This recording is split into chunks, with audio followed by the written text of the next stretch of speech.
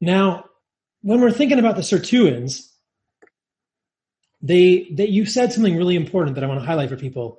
They sense NAD levels. It's not so much the ratio between NAD and NADH, but they're NAD sensors. So when NAD levels are high, the Sirtuins can be active. Is that correct? Yeah. And when we say the Sirtuins are active, that means they're doing their job at the genomic level, at the histones. Is that what we mean when we say active? Because we've talked about previously, they're moving to the DNA and they're moving, away from affecting the histone proteins. When the Sirtuins are active with NAD levels being high, they're doing all the roles we just talked about. Is that correct? Right. And if they're active, they can carry out DNA repair and gene silencing and controlling FOXO3 without what we would say being limiting in their activity. Mm-hmm.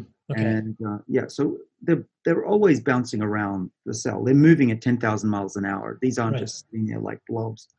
And the more active they are, the faster they can carry out these functions without getting distracted. Mm-hmm. And that's why when you put in more copies of the gene for Sirtuin yeast and Sirt1 and Sirt6 in mice, the organisms have better DNA repair and they live longer.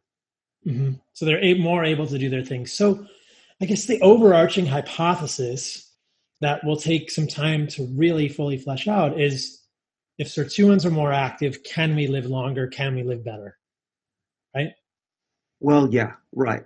Well, they're not the only longevity gene, but they're a favorite of mine. They are one of three major types of longevity gene.